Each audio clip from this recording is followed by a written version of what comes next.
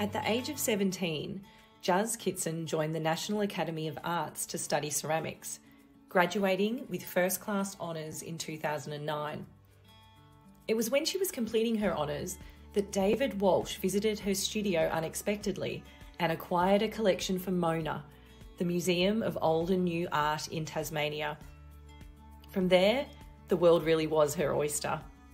Juz spent many years travelling, following the work as a professional artist throughout Indonesia, India, and established her own studio in Jingdezhen, China, the porcelain capital of the world, in 2012. It was here Juz could further refine her craft as a sculptor, working alongside artisans and learning techniques that just weren't available to her in Australia, the results of which are here for us to admire tonight. Juz's work has been described in many ways, including luscious and audacious, visceral, quietly seductive, provocative, parasitic, grotesque, beautiful and delicate, hybrids of nature teetering between the human and animal conditions. It's this varying human response that Juz enjoys as part of her creative process. Meticulous and detailed, Juz is not afraid to push the boundaries. Her work often involves collecting reclaimed animal pelts, husks and tusks, and strange and exquisite forms from the landscape, manipulating and reinventing them into awe-inspiring art. While working in China over the 8-year period, Juz dreamt up of the creation of a permanent studio and home back in Australia. So the idea of the Art House Milton was born. It is here that Juz runs popular live workshops and offers intensive internships. Juz continues to exhibit extensively in both solo and group exhibitions throughout Australia, China, United Kingdom, Dubai, Singapore and Japan. Some of these exhibitions include the Museum of Contemporary Art's Primavera in 2013, Art Dubai 2014 and the Adelaide Biennial 2016. Juz has been the finalist in numerous major prizes, including the Sydney Meyer Fund Australian Ceramic Award in 2019, the Alice Prize in 2018 and the Wynne Prize in 2017. Juz's work is held in many public collections, including the Gallery of South Australia's Art Bank and RMIT University, as well as private collections in Australia, Germany and the UK. It's an absolute honour to talk to Juz tonight and get an insight into how she balances work and life, her process, and of course we welcome you to ask all your questions as well. Please join me in welcoming Juz Kitson. G'day. Hi, Ange. How are you going? How are things in New South Wales? Wait, firstly, that was an amazing presentation. Thank you for spending the time putting that together. Yeah, that was beautiful.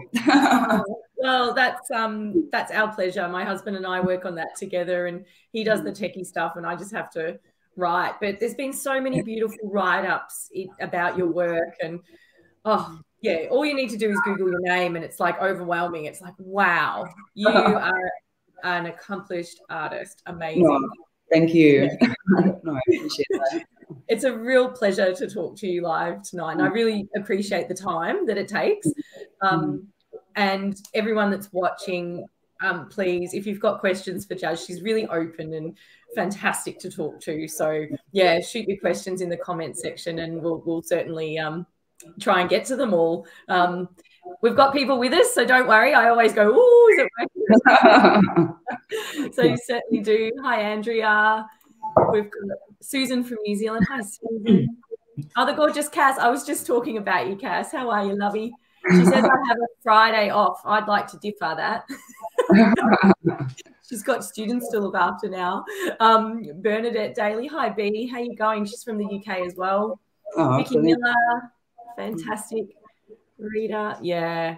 So we are going to have probably a lot of fibre and mixed media artists join us tonight, because that's our main audience. But I really wanted to challenge everybody and just open everyone's eyes to the world of sculpture a little bit more. And certainly you put textiles and found objects within your work, which a lot of textile artists do as well. So I feel like everything we're going to talk to tonight is going to have that, how we were saying, that cross-pollination. Absolutely. Yeah. So guys, feel free to ask any questions at all. I mean, we can talk about ceramics, but of course, process is such a wonderful thing and correlates across so many different genres of art. Of course. Yeah. Without process, there's not much else, is there? I'm learning.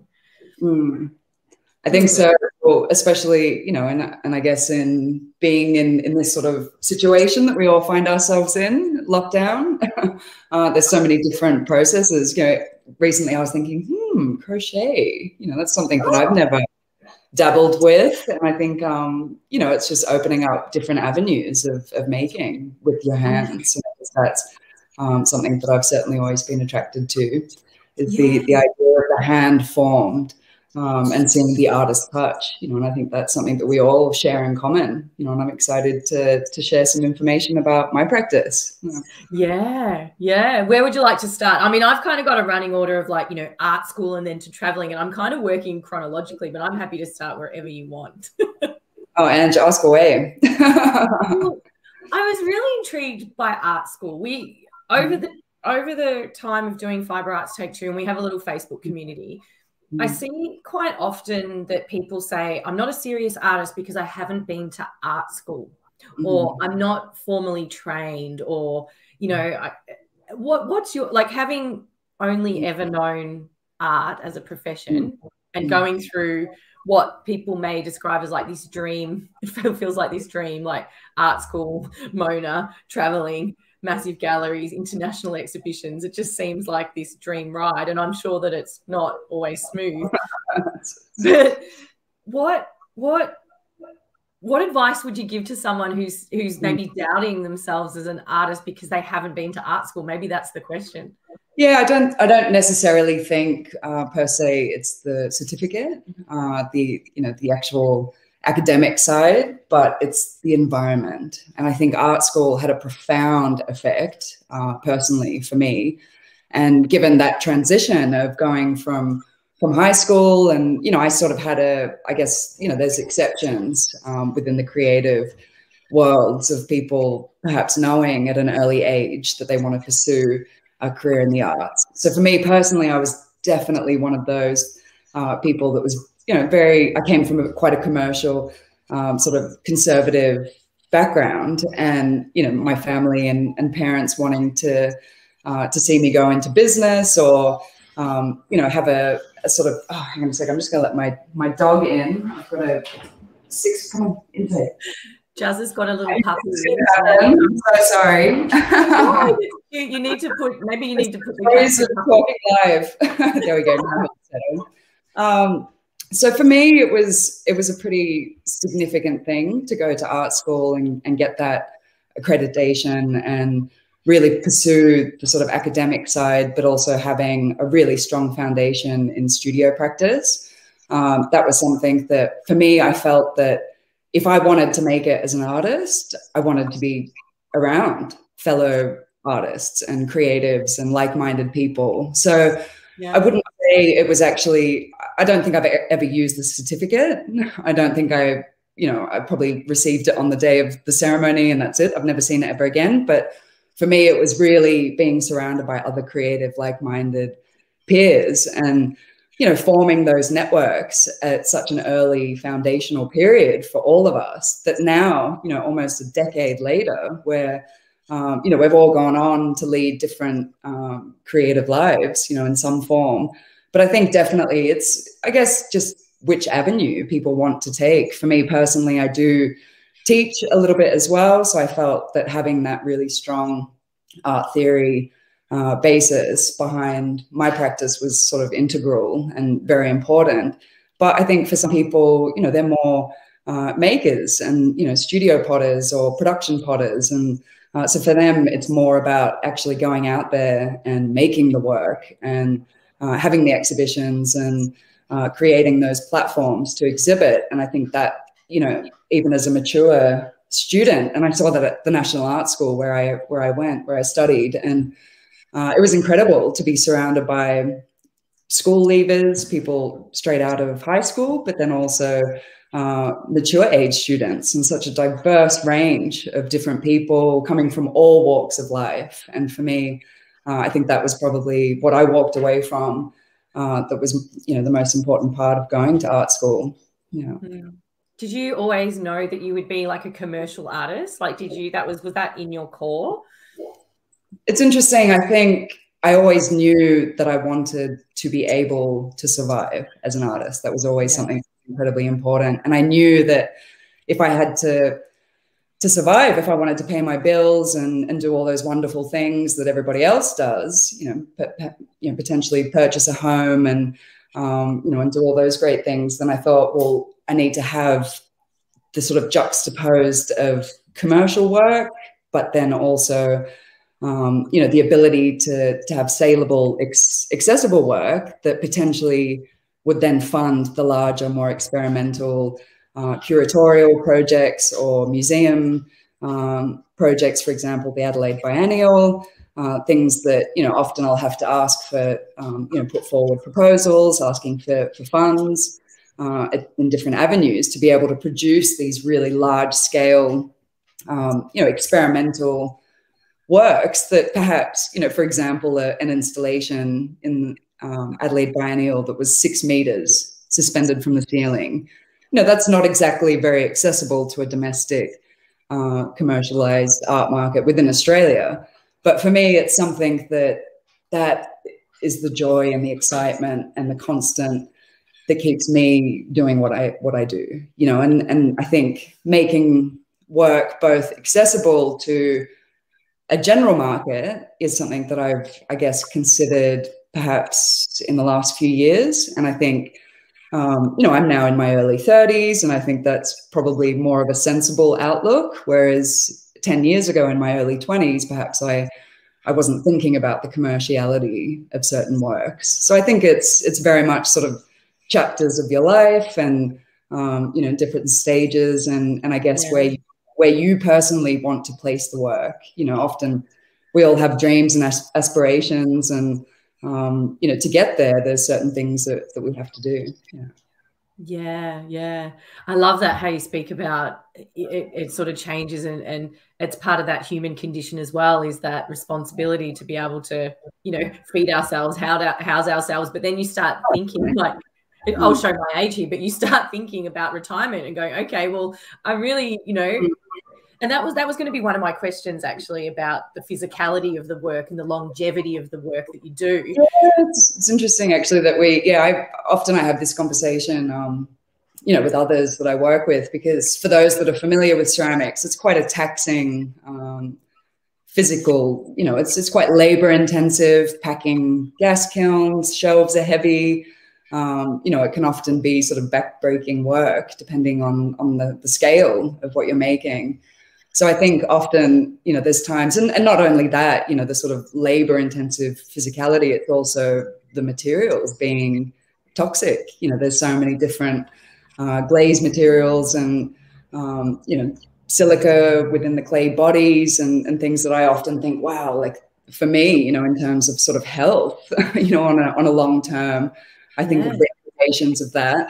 But, it's when you're in that moment, in the studio, and, I think of superannuation, that word doesn't exist, for so many creatives, unfortunately. But I'd like to think that, I'll be creating my best work, in my 60s and 70s,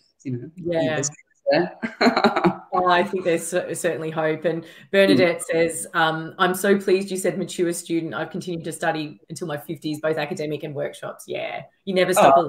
Yeah, exactly, definitely. And I'd love to be able to start, doing some couture dressmaking, in my 50s, or even, a different course, or, absolutely. Yeah, that's fantastic.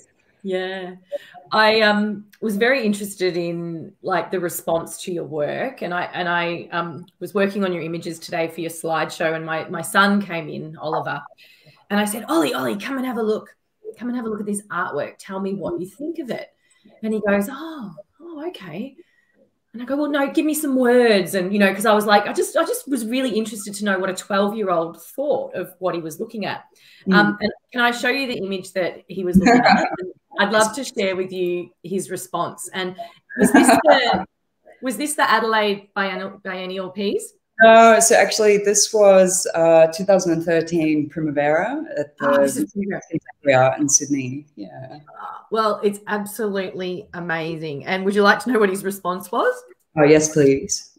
He said, this is from a 12-year-old boy, everybody. I feel like I'm being watched by brains. Hairy brains. That's great. Yeah. And I thought, wow, that's fantastic. And then I showed him some of your beautiful work that's currently with your exhibition at the moment with Dominic Mersch Gallery. Mm. And just the reason why I brought this up now was because he goes, it's like a vase has a beautiful dress.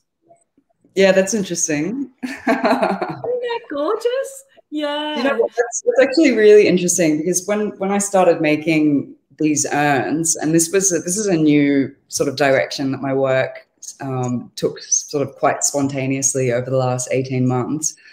And really it was due to, I guess, COVID and not having access to my studio, and all of a sudden, you know, not having a kiln in Australia, and sort of forced into this weird limbo space of thinking, okay, if I want to actually pursue working with porcelain and high-fired ceramics, I'll need to invest. And so it was really wanting to push working on a large scale and hand building, but also taking, you know, the sort of traditional vessel form that holds such a strong connotation for being a domesticated object, but essentially reinventing it. So, you know, for me, I worked for 10 years, essentially resisting the plinth and the wheel and anything functional. And for me, it was, you know, really wanting to take that sort of, you know, the strong image of this vessel,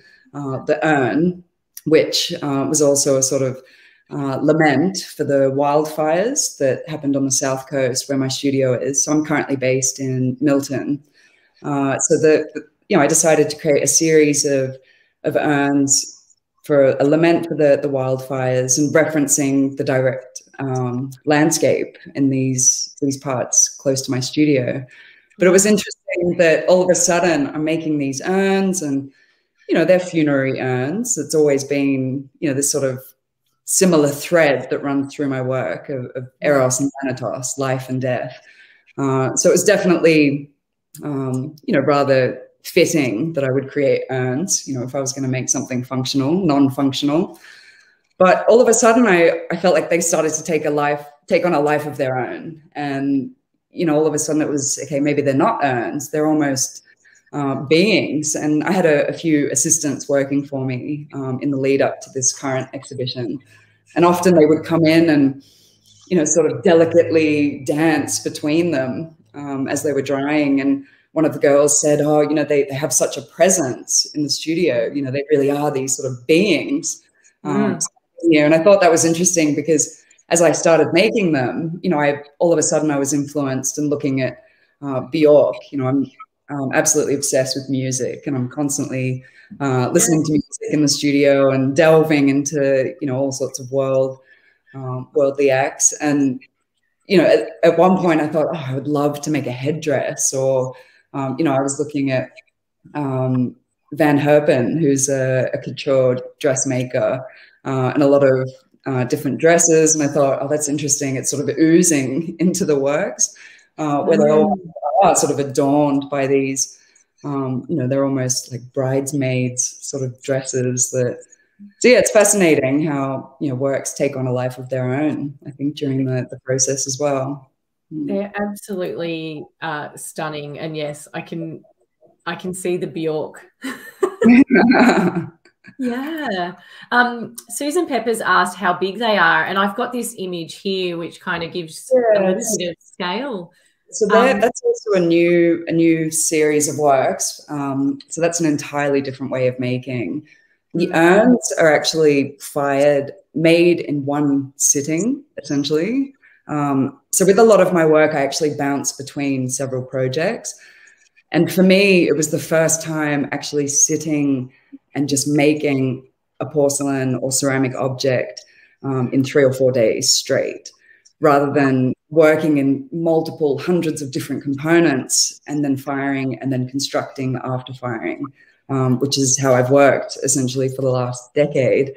And so this is really quite a sort of pivotal moment within my practice and sort of pushing the work in a new direction, because for me to be able to create a single object out of porcelain, in the past, I was only able to build sort of, you know, about 20 centimeters by 20 centimeters, whereas now with these larger urns, you're looking at about 90 centimeters height. So yeah, they're quite big. They take about, it's usually about 3 people to move one. Wow. Yeah. That was going to be one of my questions as well, Juz, was how do you, like, I've seen photos on your Instagram, which is gorgeous too, by the way. Daniel will pop a link up to your Instagram for people to follow. But I mean, 2 questions here. Yes. Do you get nervous when you're moving them? Have you ever broken them? And this is 3 questions. And have you ever had any like kiln explosions? Like, I've never worked with a kiln before. But I have heard that there can be, if there's a real, I mean, there's masters in China, as you know, that just dedicate their life to these kilns. And have you had explosions? Oh gosh, all of the above. So explosions first. Obviously I purchased a new kiln. Brand new kilns in Australia don't come with instructions. Nice. So that was an incredible, because they make them custom built for each customer. So that was definitely a challenge. You know, it's a lot of trial and error. So not only was I creating these large vessels, you know, it was a bit of a gamble, and I think most people probably would have said I was mad, but I was spending 2 or 3 weeks on one single sculpture and then firing it, and it was exploding.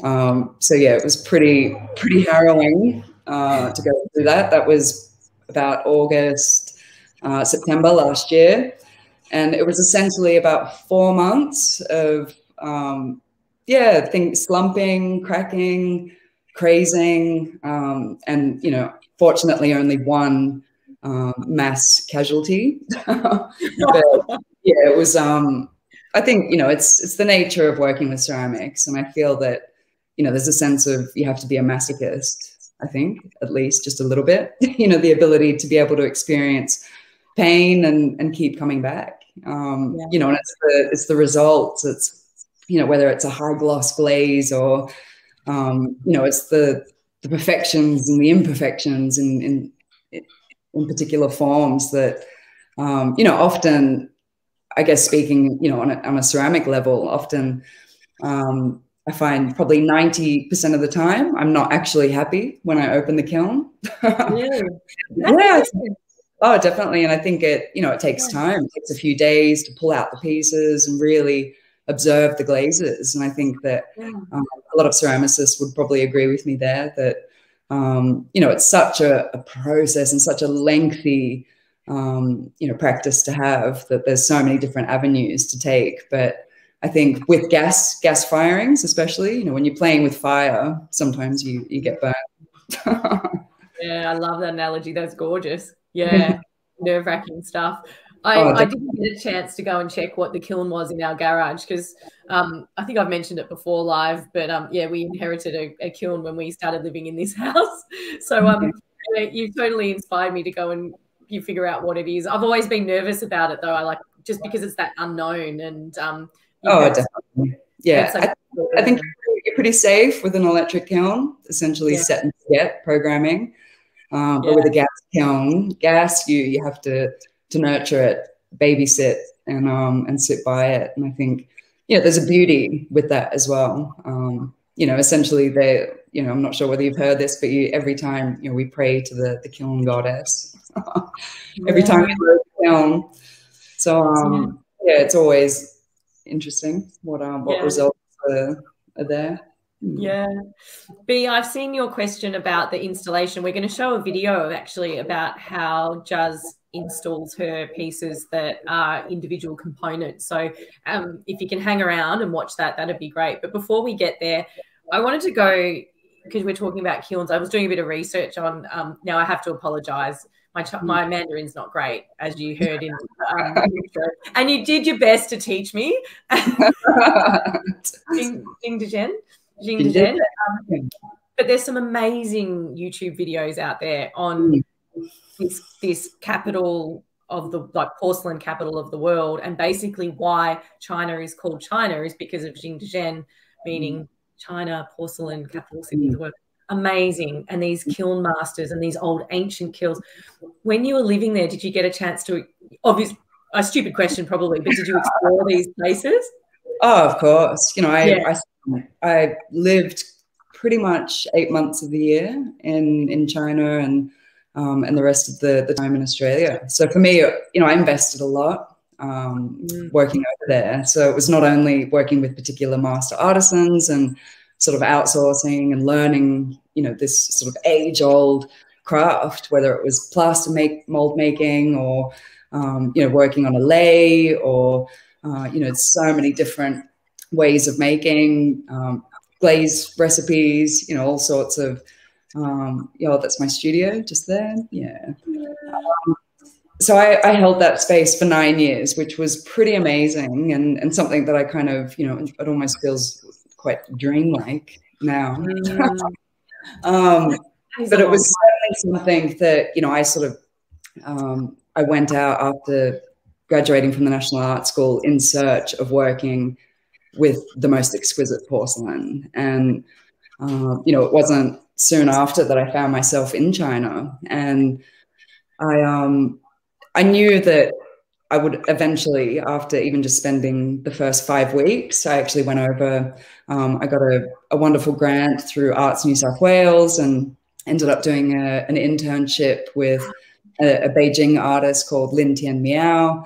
And so, you know, that connection of being an intern to, she had lived in New York and she was quite sort of internationally renowned, and to work with her. And then she was the one that had suggested I go and work in Jingdezhen.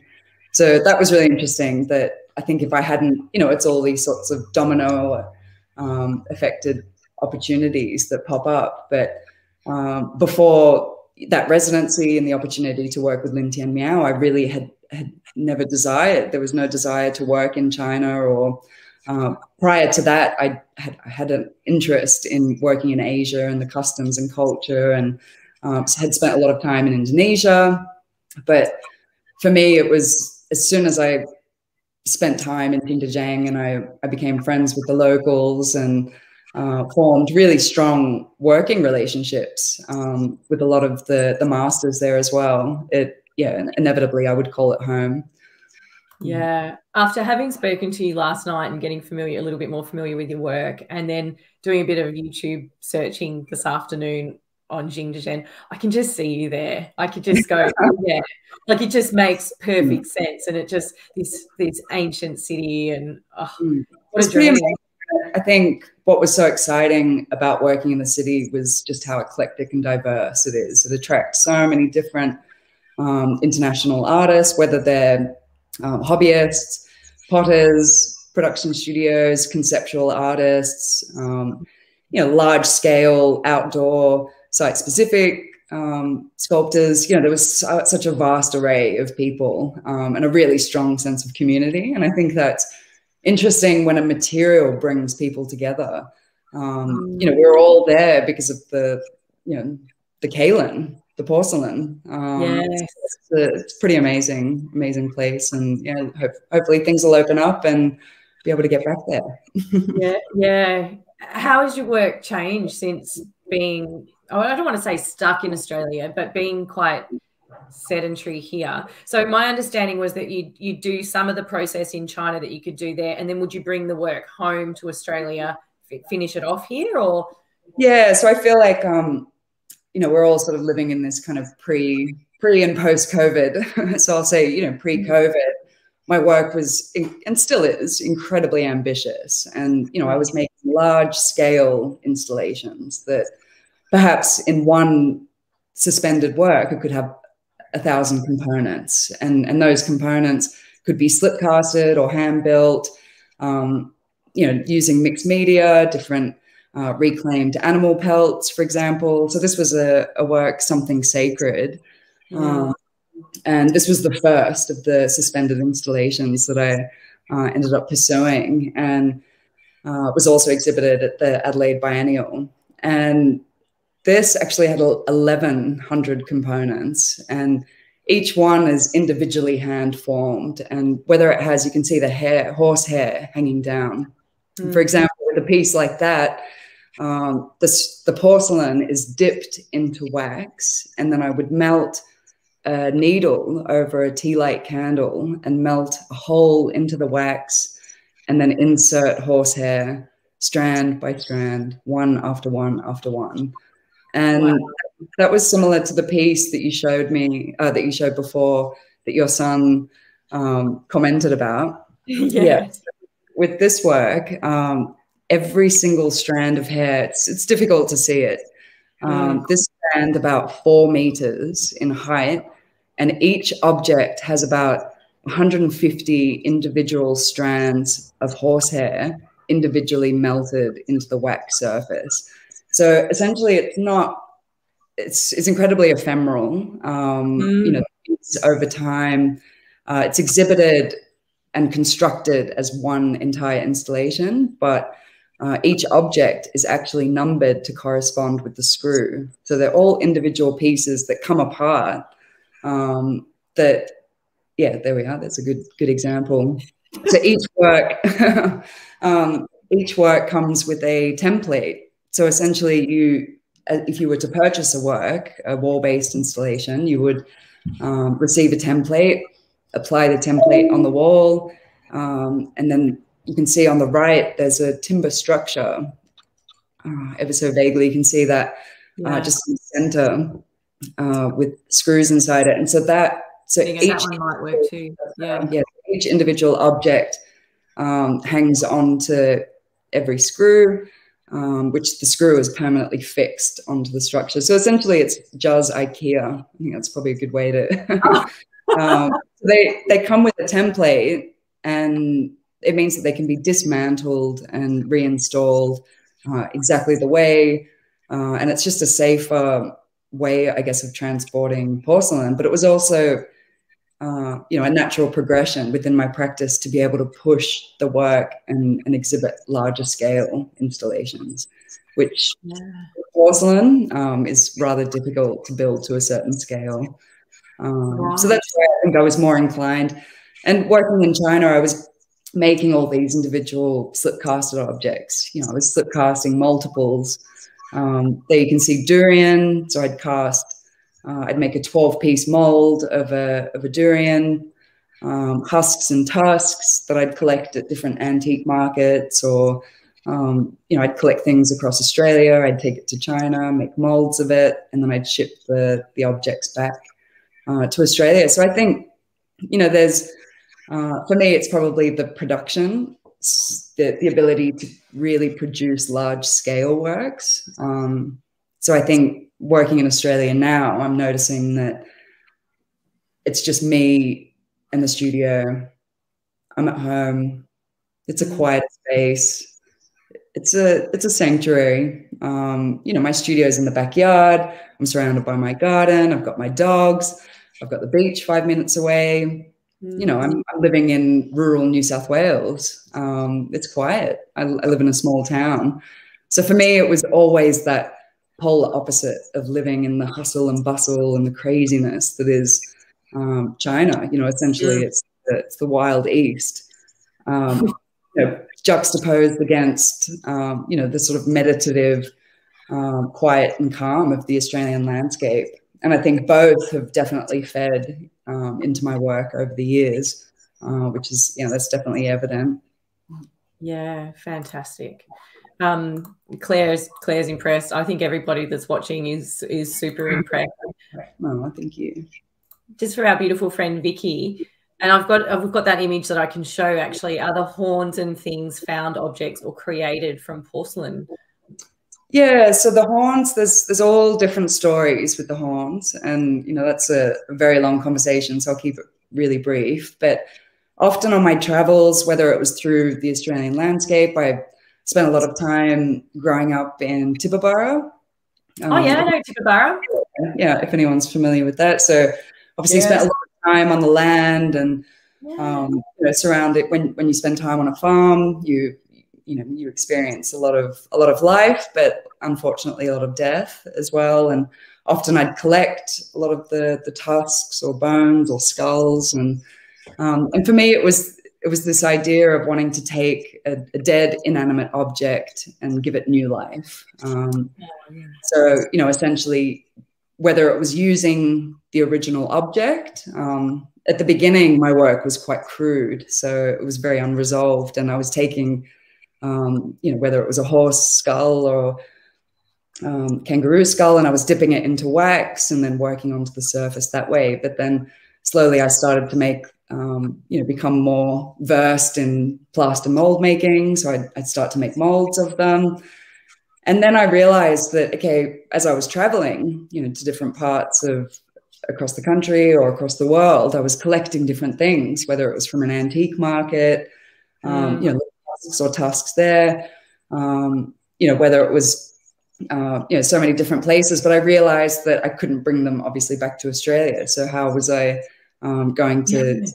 So I take everything to China, make molds of them, and then bring them back that way. But often, for example, I spent time in an autonomous region called Guangzhou, which is sort of the far west almost of China, with the longhorn Miao women who wear these most incredible headdresses made out of ancestral hair, and they have a timber horn inside, but they often carve them off an original. So these women were gifting me with these horns. So I thought, okay, how can I actually use them in the work themselves? So if you go back to that image of with the Tibetan gazelle horns, so you can see on the right, they Tibetan gazelle horns. So that's the original, dipped in wax to sort of preserve it and give it a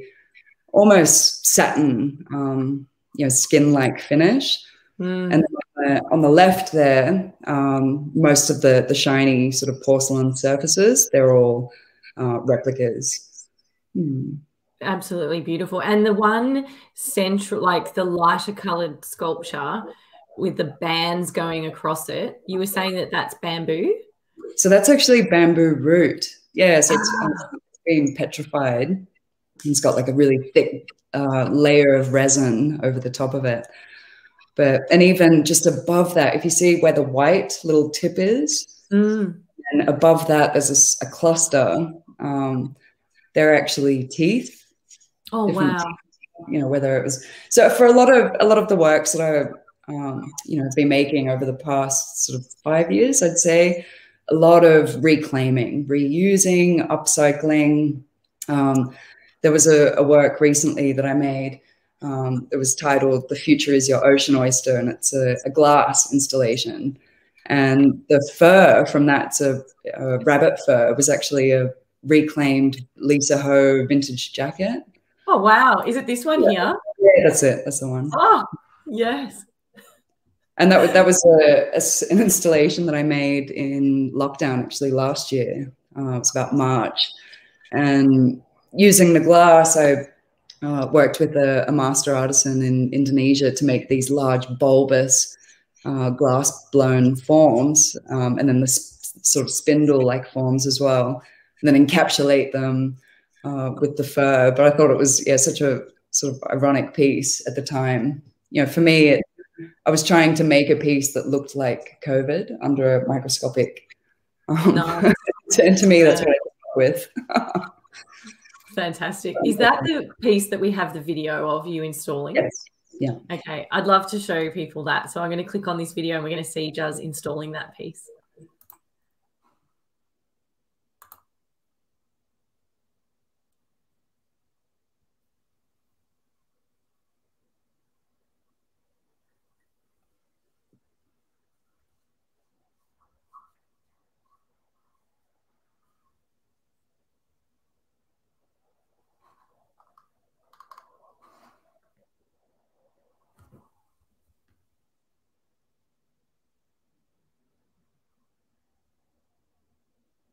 That was cool. That was cool. Yeah. Nerve-wracking. I'll get nervous watching that. Oh, they are incredibly. I think glass is incredible, but it is beyond the fragility of working with that material. I think it's beyond porcelain. But I certainly love the relationship that the two mediums have. I think it's something new, relatively new within my practice, but something I'd love to pursue. Yeah. Well, fantastic. We've got a few questions. Do you mind me asking? Yeah, for sure. So the beautiful Kaz asks, fascinated. Yeah. Have you ever visited the fine makers in Kyoto, Japan, or have a desire to?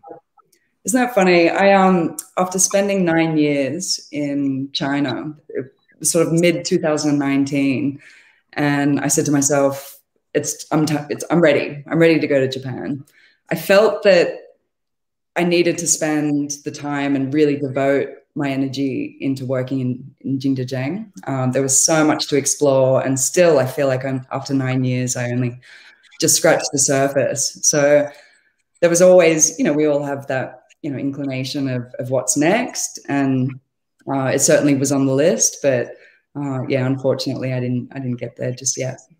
Yeah, that's fantastic. I know Kaz has been to Japan and studied paper making there, and she did a scholarship there. So amazing. Rita Summers, I find the process of making art is as satisfying and as important as the finished artwork. Does this approach apply to your arts practice, or is making a means to an end? Yeah, isn't it interesting?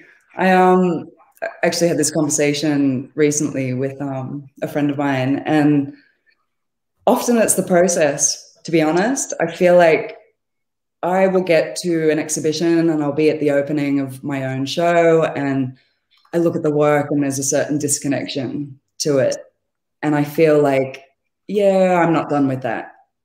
And I feel like it's not even finished, even though it's on the wall and it's being exhibited and perhaps it's being sold and it's going on to its forever home. I have this slightly unsettled feeling that it's just not finished yet. And I think for me, it's so much is about process that often I think even with Instagram, how lucky we are that, we have that platform of this sort of instant little snapshots of your daily studio practices, and how fascinating that is, often mixing up a tub of glaze or slip, and, the beautiful when clay starts to dry, for example, and crackles off your skin, and, taking a close microscopic photo of something like that, just those sort of textures and, delicious things that, the happy accidents, the spills, the,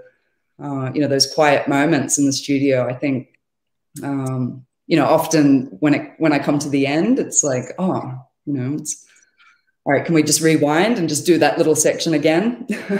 Obviously, not all the logistics. Don't want to do the logistics. Don't want to do all the admin. But yeah, definitely, I think the process is such an amazing part of the. Talk to me about the conceptualizing of an idea. So you have, do you have an idea in your mind, sketch it out, do some mock-ups? I've been lucky enough to do some lovely work. It's dirty work. With a beautiful sculptor, and she doesn't like being called a mosaic artist, but a gorgeous sculptor called Deb Halpern. Okay. She's got work all over the world as well. She's amazing. But she makes these foam molds and she sticks them on chopsticks and, skewers, and then she scales them up, and they're sitting around her, this big glass house studio. It's amazing. And so, but then when you see them in real life, they're like gigantic and they're spinning next to the freeways in Sydney. And, like incredible. What's your process like to sort of take an idea, conceptualize it, and then bring it to fruition? Is it something that happens quite organically, or is it quite quite methodically driven? I think it's different.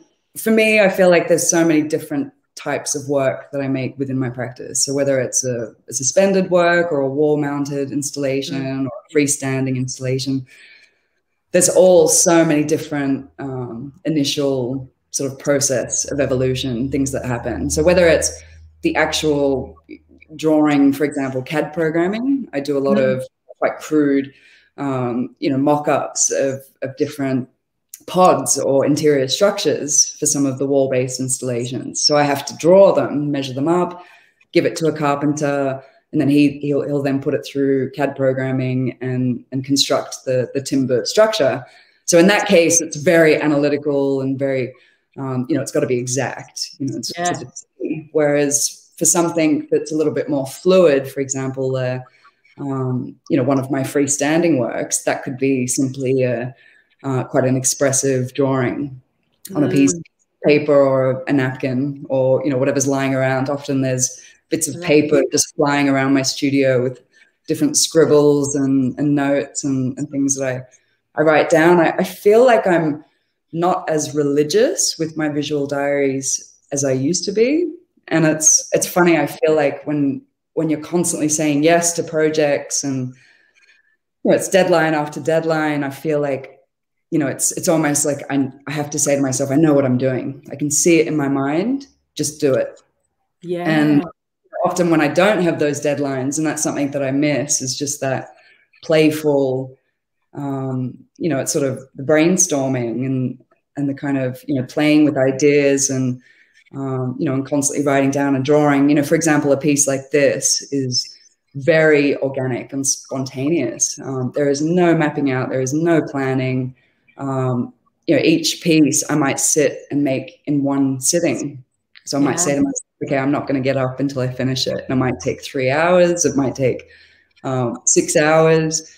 And, often with these, even though they look very meticulous and painstakingly detailed, for me, these are quite expressive compared to some of the other works that I do that, have to be a little bit more regimented. But I think, there's just so many different ways. Often in the past, I've collaged. I've actually taken prints of previous works, cut them up and collaged and sort of pasted them on paper to think about new works. So sometimes old works influence new works or, so it's so many different ways.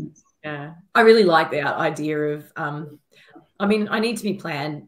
Like my husband's probably rolling his eyes in the background going, because he's always saying, Ange, you need to be more organized. And you need, like, if you saw my desk right now, you'd go, oh my goodness. There's a bit of shit everywhere. But I love that idea, like when you were talking about that piece, that they were just so free and organic and they were just born and they were just you and you're in that moment. And what would be will be. I love that. Oh, definitely. I want to ask you about work-life balance. That's something that, is constantly on my mind as well, and juggling that creative side of life. For me, I think I work in a creative field, but then I want to do art on the side, but then it's like family commitments and all of those things. How do you keep a fit and healthy lifestyle and see work as, like, do you see work as work, or is art your life? Does that make sense? It's a fine line. I think, I sort of got to, I think in my early 20s, mid-20s, I didn't have that work-life balance. I think it takes time. It takes a lot of time of just experience and working out, okay, can I actually work for 3 months solid on a project and eat cans of tuna and just, eat at my desk and am I a robot? No, I am not a robot. I am human, and I need to sleep and I need to rest and I need to look after myself. And I think, it's really those big projects and the huge deadlines and things that I thrive on and I love that excitement and that energy and working with, a team of people to produce a particular project. But when I'm in it, I'm in it. And often I think like maybe I'm not the best partner or maybe I'm not the best friend or, and you come out of that and you think, well, it's interesting. I feel like it's certainly, it's taken time for me to realize, okay, go and do yoga, go and swim, do all those healthy, normal things, look after yourself. Because, as the conversation before, it's about longevity as well. And I think even in those quiet times, yes, you might not be always in the studio, you may not always be making, But it is those quiet times, whether it's, you know, a solo walk by yourself or a cup of coffee, you know, in the morning, just some quiet time where, you know, often those new ideas come in. So that's something that I'm very conscious of. Yeah, yeah. Oh, that's good advice. And I think, yeah, you do.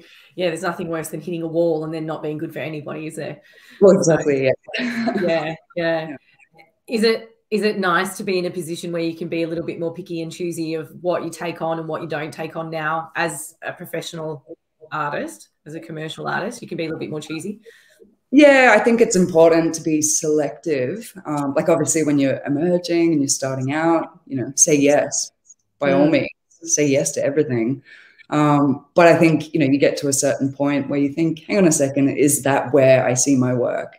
And it's just making those little decisions, you know, on a kind of sort of career level, I guess. You know, where's your trajectory? What platform, your audience? You know, where do you see the work? So for me, it was, you know, there's been moments that I've had opportunities to exhibit in particular countries, and I've thought, I'm going to do this. This is, you know, for example, in New York, but then I might have had a mentor or somebody tell me, you know what, don't do it. And I think there's at the time, you know, there's been certain opportunities and things, decisions made that, yeah, sort of years later, I think that was the right choice by not saying yes to that, you know. And I think it's, you know, having the freedom and, you know, very grateful for that, to be able to choose, but also, yeah, just be a bit more specific and selective, which therefore it means that the work hopefully will be better for it as well, rather than overextending yourself. Yeah. For any fibre mixed media artists listening, in today's commercial artwork, so there's always been this thing, or as long as I've been in sort of fibre textile art realm, there's been this struggle maybe about, you know, valuing the art, seeing fibre art as, you know, like a craft. Your work is extremely contemporary. And I love it. It's fantastic. But in today's, like, and you're a commercial, you describe yourself as a commercial artist. Is that correct? Yeah, I'd say, yeah. So in today's commercial art world, how important is it to be contemporary? So I'm thinking, like, in terms of fibre art, textile art, how, like, to be a commercial artist, would you think, and it could be any genre, any medium, is it important to be contemporary, to be commercial? That's my question. Like, just from your perspective, you know. Yeah, I think this is definitely rather fitting for our conversation right now, because I feel like I place myself in that situation. I sit on the fence. You know, I'm this sort of split polar opposite, where I've learned the traditional foundations of ceramics, and I went to a traditional art school, and I learned all of the foundations, and I went and I studied, and I further pursued my study in Jingdezheng, and I worked with different master artisans, because I wanted to take a traditional material, a traditional process, and essentially turn it upside down. Everything that it has, it was steeped in history. I wanted to take it and reinvent it. I wanted to recontextualize the material. So for me, you know, I set out as a young artist wanting to see ceramics on a contemporary platform with my peers, which were painters and sculptors and installation-based artists. I wanted to see ceramics at the Museum of Contemporary Art. So for me, that was my essentially trajectory straight after art school, where, you know, and, you know, it was something that, like, I was doing things at art school that were pretty unusual and, you know, unheard of in a very set, you know, things have changed now, and the guards have changed, you know, at the school, and things are different. But, you know, even though it's only 10 years, it's amazing what I've seen.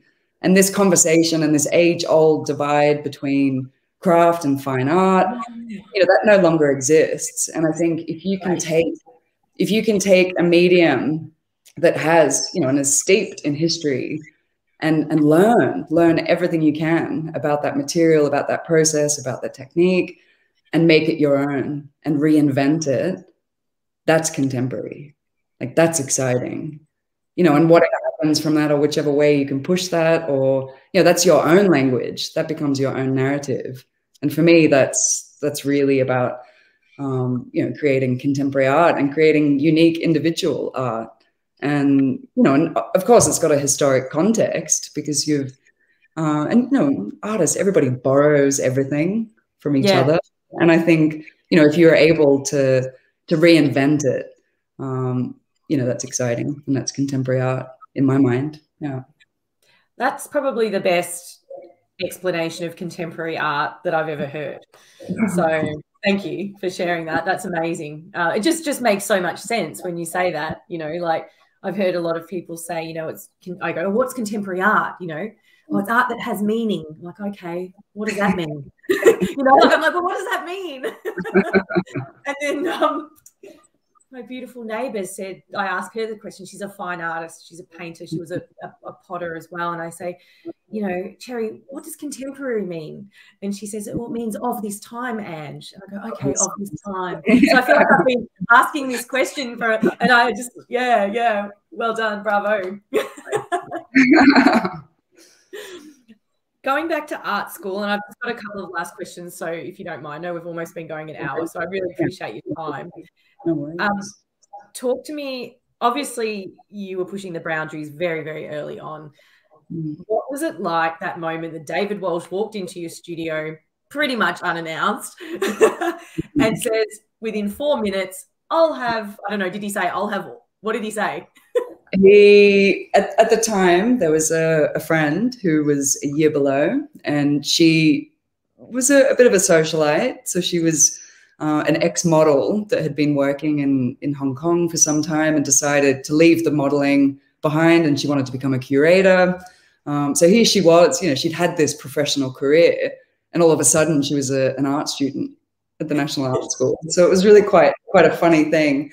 Anyway, she called me and she said, look, there's this guy, David Walsh. I had no idea who he was. He's here for a funeral. We're about 20 minutes away from your studio. We're going to come by.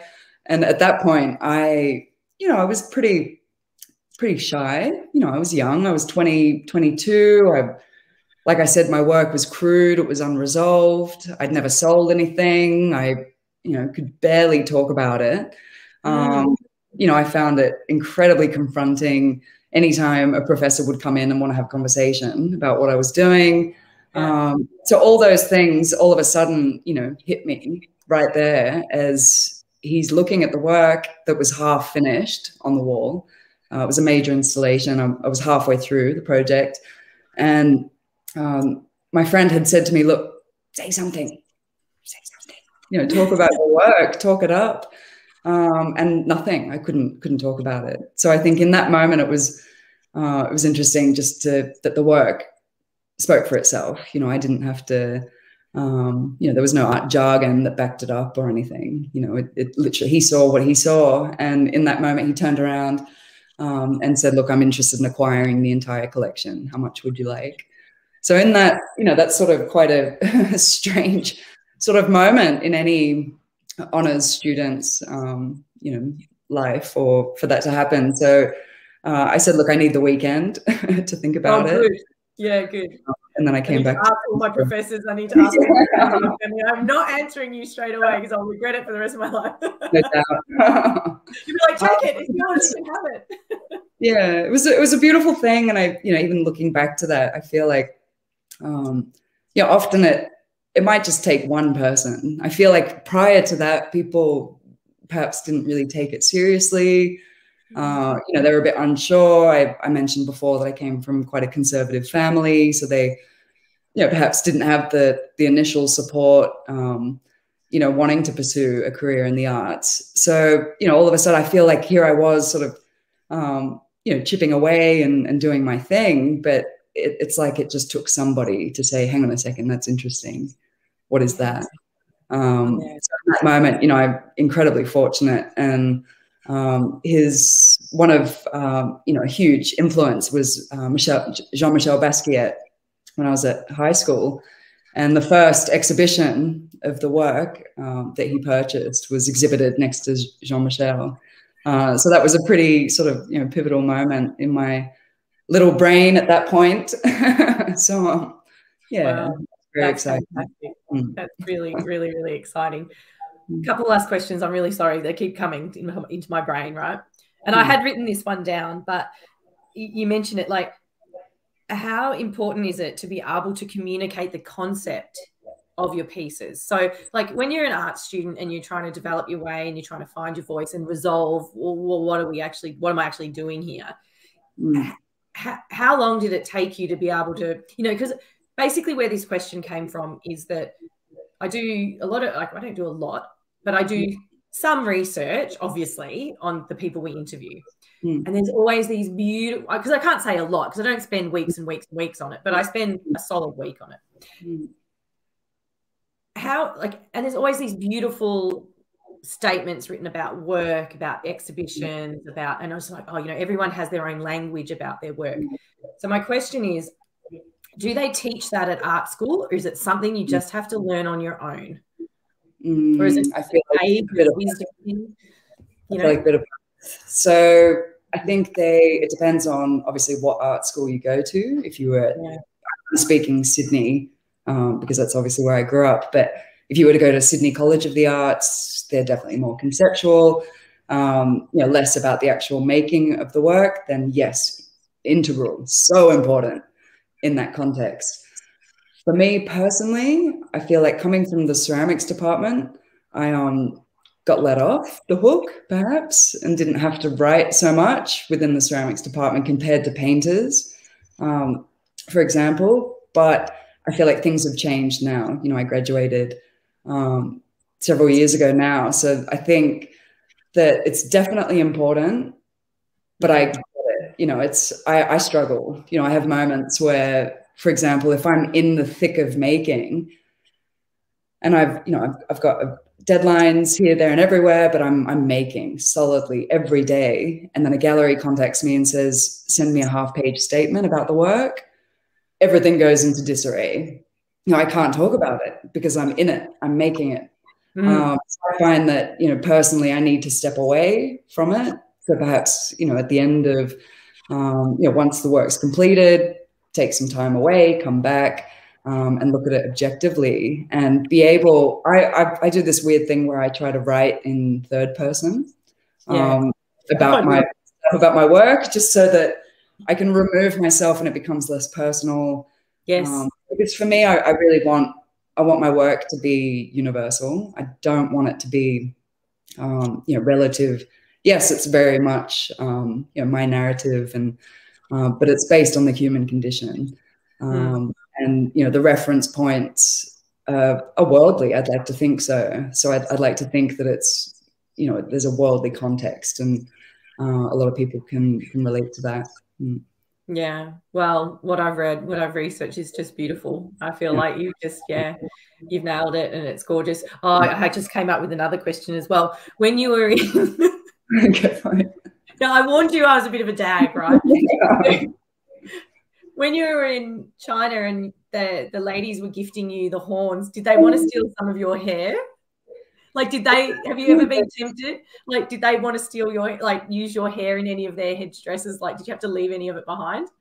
Isn't it funny? It was less, I don't know, I guess it's interesting to say, because in all my experience of being in China, it's very much, you're like a rock star. Yeah.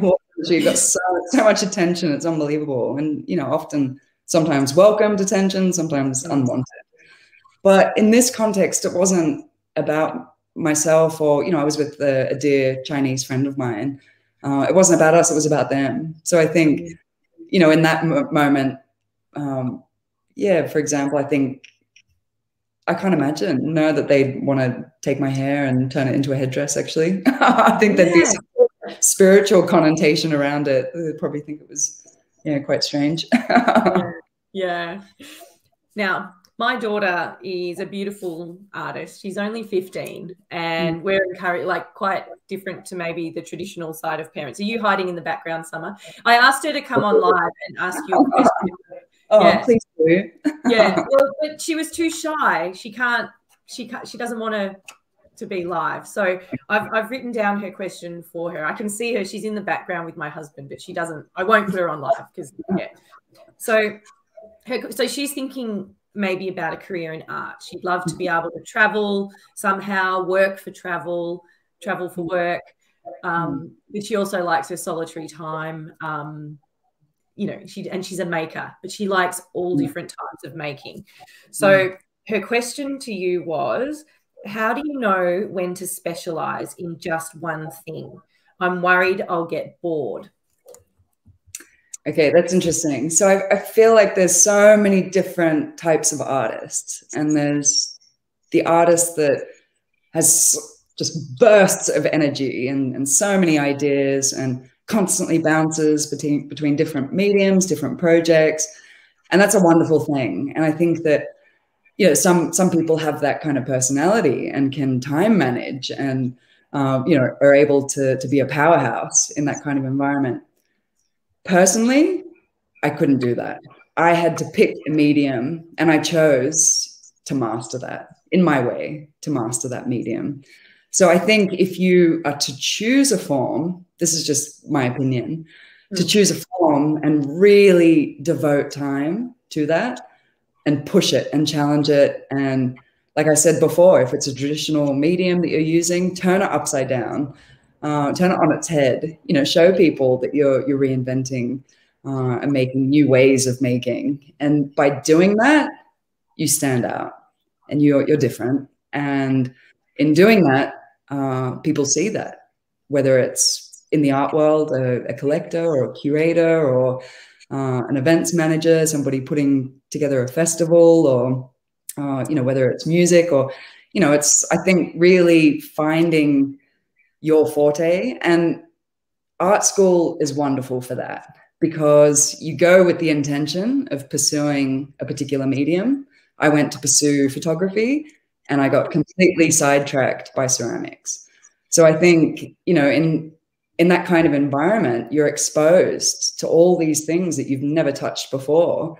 And all of a sudden you've got this visual language, an ability to express yourself in mediums, you know, previously unheard of. So I think, you know, until you're in that environment and you really find, you know, your artistic voice, you don't know just yet. No. Wonderful. Thank you. Summer, can you give me a nod and let me know if that was helpful? She's going like this in the background, thumbs up. She won't even put her head up in case I flicker on the screen. So that was really, really beautiful. Juz, I have put my name down to come to Milton and do one of your amazing, amazing. workshops. Great. Yeah. What can students expect by coming to Milton and hanging out with you for a weekend? What can we expect? Well, I think we've got one workshop that's definitely going ahead. That's the 18th and 19th of December, but I believe there's probably only a couple of spots left. Now that you've jumped in and taken one of those spots. Great. But fortunately, and obviously lockdown's pending, the plan is the weekend previous to that, which would be the 11th and 12th, I believe. Just the weekend before, we'll be opening up a new slot as well. So it's a pretty amazing experience. It's something that I'm not a qualified teacher. I didn't study teaching, but I really enjoy it. And I find that I invite people into my home, into my studio. We eat from the garden. We eat locally sourced vegetarian feast that Mira Whale, who's a Sydney-based artist, and she's also been exhibited in the Archibald 7 years going, or something ridiculous. Yeah, she's coming up for a win, no doubt. Yes. She does all the cooking. We make sort of a lot of the objects that we're making reference the natural environment. You know, I show a plenitude of hand form techniques of all my techniques, essentially, of what I've taught myself. And a lot of the girls that I work with are constantly saying, "Don't give away so much. You give away your secrets." But for me, that brings me so much joy, and I love it. And like I say, I teach. Essentially, I create a platform for people to express themselves. So it's a nurturing, safe environment. It's fun. It's engaging. You know, there's lots of art history speak. Contemporary artists are mentioned. as well as lots of making and good food and good company. So generally it attracts some really interesting people from all walks, and not just makers. You know, there's all sorts of you know, people in the corporate world as well as teachers, high school teachers. So it attracts a really you know, vast array of people, which is, yeah, it's so much fun. Yeah. And there's beautiful. We've put a link up to your website. This is what you can expect, everybody. This is a beautiful. This is the picture of your studio on the left, and your kiln. I was going to call it a kiln cupboard. A little kiln shed. That's what I call it. The kiln shed, but it just looks pristine and beautiful. And if you jump onto Juz's website and go into like the gallery or the workshops and then the gallery section, there's beautiful, like there's so many beautiful images and photos, and on your Facebook pages, videos of it's probably a good idea to follow the Art House and Facebook page, and just keep up to date if you're interested. And I think in the future, you know, we'll probably do smaller workshops as well. And I've been pushed into doing Zoom sessions, but I'm not sure how to work that one out yet. But let's see how we go. Okay. Well, let me know. You let me know if you want to do an online course. Interesting. Okay. Yeah. We could film it beautifully. Yeah. Talk to Harriet. She was. Yeah, she came up. Oh, I could see snippets of that. That was exquisite. It was beautiful. Cool. Yeah. And I saw Minka on one of your students. I was like, oh, that's Minka Gillian. Like, she came to do one of your workshops as well. Oh, she's I think 2 times. She's been twice now to the workshops. So, yeah, what is it? Recurring offender. Loves it. Absolutely loves it. No, that's great. And that's the thing. I've got such wonderful friends, and it's becoming a community. Our little tight knit community down here. No, look forward to sharing it with you guys, and thanks so much for being on tonight. Oh, no problem at all, and good luck with your solo exhibition that's currently going at the moment with Dominic Mersch Gallery. Yes, that's in Sydney at the moment. Yeah, these were the images that we were showing here. It just looks like a stunning space, and I hope that people can get there live and see it. It just looks incredible, and congratulations. I hear that, you know, some pieces are selling it despite lockdown, and it's just, it's fantastic to know that the arts will survive no matter what. Oh, exactly. No, it's good times. Thank you, Anne. No worries. I'm going to play a little video to exit. Hang on the line and I'll say goodbye to you afterwards as well. It sometimes feels a bit weird if we just cut it off. And I'll just invite everyone who's watching, please write a comment and thank Juz very much for her time and her beautiful insights tonight. It's been, such a pleasure to speak to such a professional, well-versed, beautiful artist. Thank you so much. Thank you. Oh, what a pleasure. See you soon.